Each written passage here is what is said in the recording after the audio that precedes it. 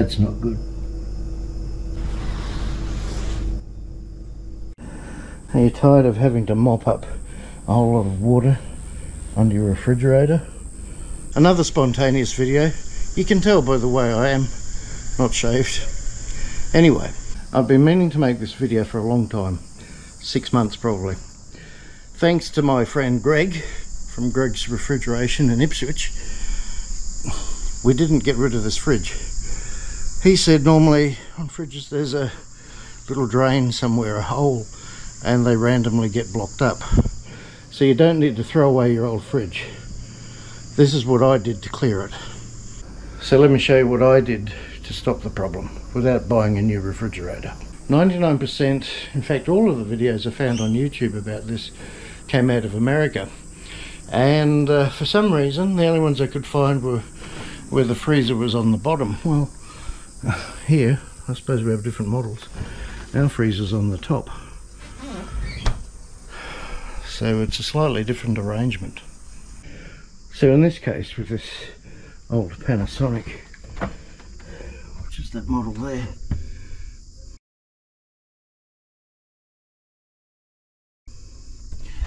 it doesn't have a drain as such, a hole, but it does have this little elbow, which was full of crud, black sort of crud, which I'd washed out.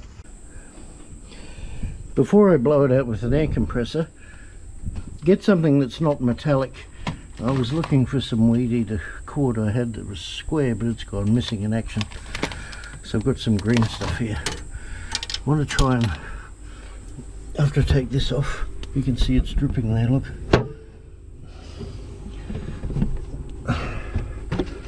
Okay, it's dripping from above for some reason. There may be a crack up there. I'm not sure if there's a hole. Anyway, so get this cord. Never use metal because there's always a risk. But I'm going to shove this up here as far as I can, just to make sure there's no blockages. And it's not going very far at all up there. Yeah, I don't know why.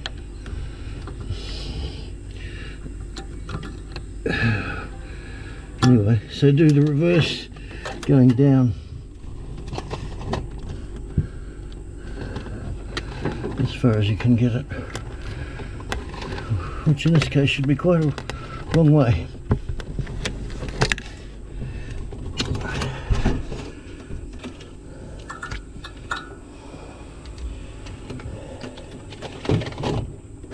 That will come out at the, in theory, if it's not blocked, way down the bottom under the fridge, where I'll show you, into a drip tray,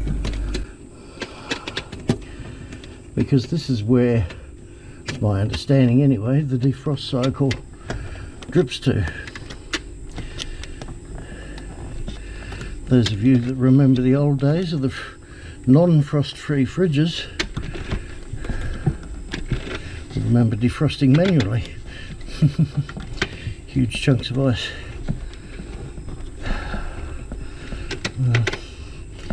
I can hear it going down.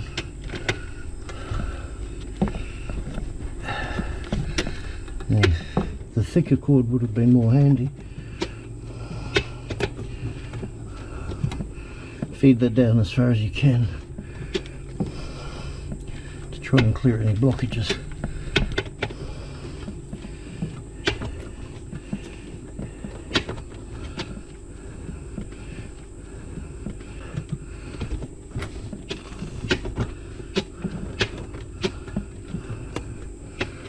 Hang on. So, get your air gun. Oops, sorry. Now, I don't know if you can see this. That hole that I just took that thing off. Give that a blast down there with an air gun.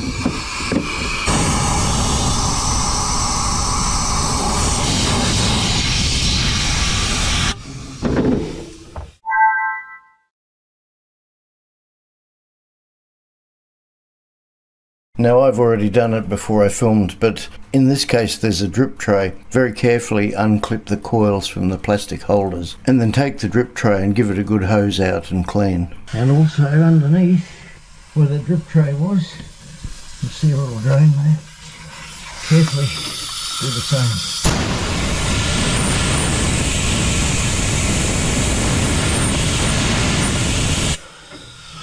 And give everything a blast as well.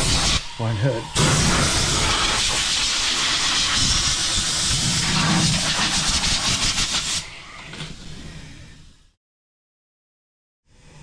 So once you've cleaned this tray out, carefully put that back, and those coils, if you want to call them that, clip back into those slots there. Also the drain, but this is to collect your water as it's defrosting. There's a little drain down here. Check that that's okay. And just in case, I'm also going to put another little O-ring in there, because I have an O-ring kit.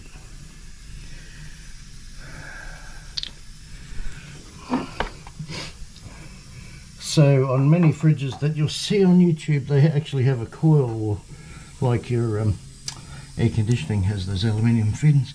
In this case, it's obviously in there. If they are exposed, then very carefully give them a brush off or a blow with a air compressor, but don't be too close because you don't want to bend those fins. But this Panasonic, which is 20 years old, doesn't have one, so that should be okay. So I just carefully vacuumed all the mouse poo from out of there, which was everywhere surprisingly, and yeah, just there goes the compressor.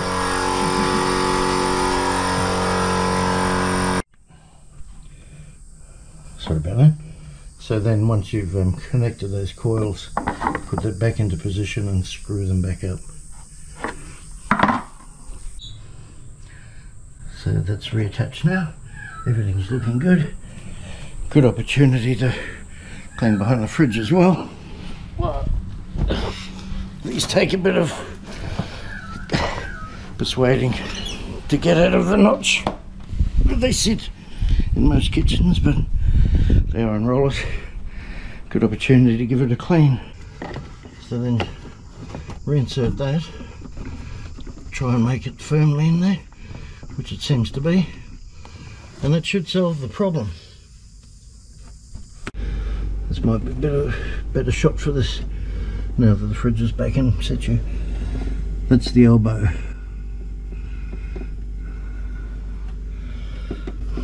It'll be different for every model fridge, so it pays to check around. I only found this when I pulled the fridge out.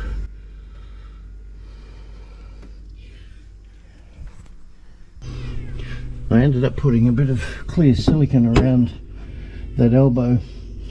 I guess if you could find parts you could get a new one, but I put some clear silicone on the top because it looked a bit compressed, so it's not going to hurt anyway.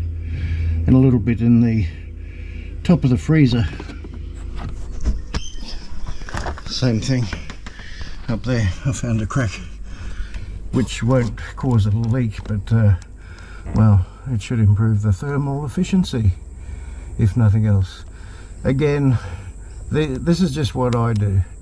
As with any of my videos, you don't have to follow my guidance, but this is what I've done, and it seems to work most times. Anyway, see if that works for you, because it worked for us. Cheers.